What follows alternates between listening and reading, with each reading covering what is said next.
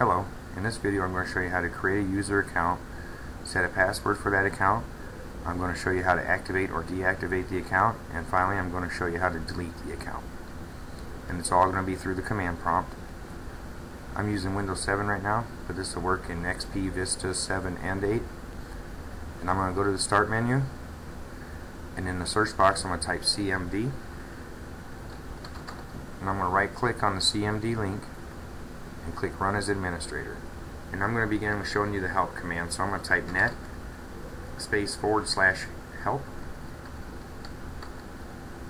The help command shows the syntax that you can use with the command.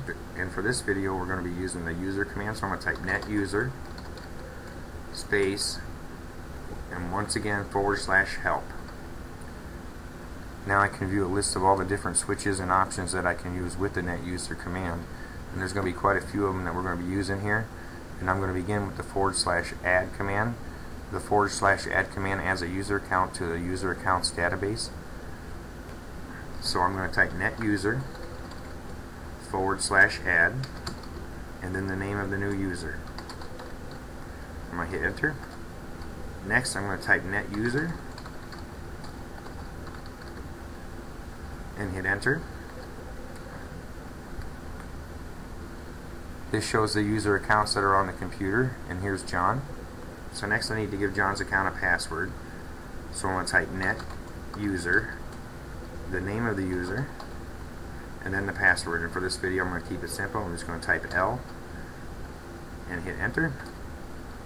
It says the command completed successfully. So now we have a user account, the user's name John, and John's password is L. I'm going to show you one other way to set a password. I'm going to type net user, the username, and an asterisk. And then I'm going to hit enter.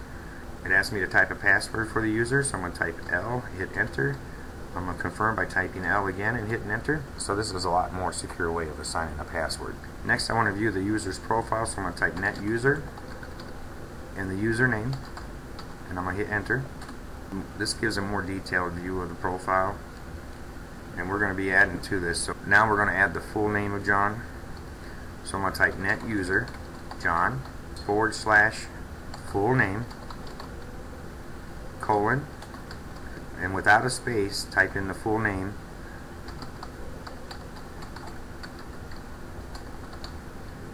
and then hit enter. Once again I'm going to look at John's profile. John's full name is John Doe. Now I'm going to add a comment to the account. So I'm going to type net user John / comment colon, and then you would type your comment, and no spaces in the comment either.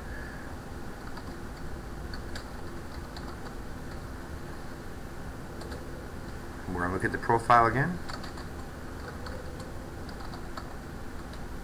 And now the comment is hello John. Now we're going to add the user's comment. So I'm going to type net user John / user comment, all one word, colon, and then the message. Once again we're going to look at the profile. Now under user's comment there's a comment hello. John's account right now is active. I'm going to deactivate it. So I'm going to type net user, the username, / active, colon, no. I'm going to hit enter. And one thing I do want to mention is Windows is not case sensitive, so you don't have to worry about capitalization. If you notice, most of the time I'm not capitalizing John's name. So we're going to look at the profile again. Now under account active it says no, so the account is no longer active. It's better to deactivate the account rather than to delete it. If you delete it, all the information is gone. And right now it says the account never expires, so we're going to give John an expiration date. I'm going to type net user, the username, / expires,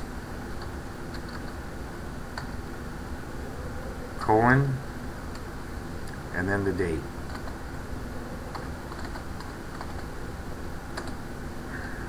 Once again, look at the profile. And now under count expires, it gives the date that I had entered. You can also set when the password expires, when the password is changeable, if a password is required, and if the user may change the password. Next, I'm going to type CLS to clear the screen. And now I'm going to reactivate John's account. So I'm going to type net user, the username,